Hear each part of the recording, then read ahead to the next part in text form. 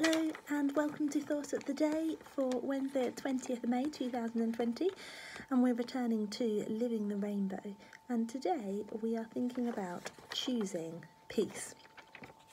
Now this morning with the children in school we were reflecting on last week when we looked at all of the beauty in nature that had been particularly noticeable during lockdown and had been how we'd seen some areas restored because people have been using fewer cars, they've been travelling less, there's been less pollution, and that's had a really positive impact on our world. And today I asked the children to think about what was peaceful. And what would you think of if somebody said to you, wow, this is so peaceful? Or, it's so peaceful being outside. Or, this classroom is peaceful. The children talked about it being things like it was calm, it was quiet, they could hear birds singing, they could see beautiful things. It wasn't rushing, and there was a slower feeling to the day or to the moment.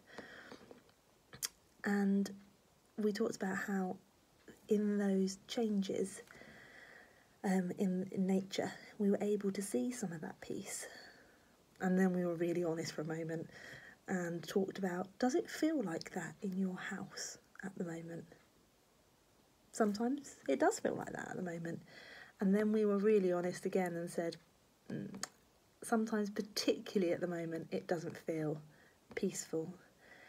And we talked about how that might be because there are brothers and sisters that are spending even more time together, so there's a bit of squabbling going on, or mum and dad or whoever's at home might be busy doing work and trying to help you with home learning, and so that can sometimes feel a little bit what they described as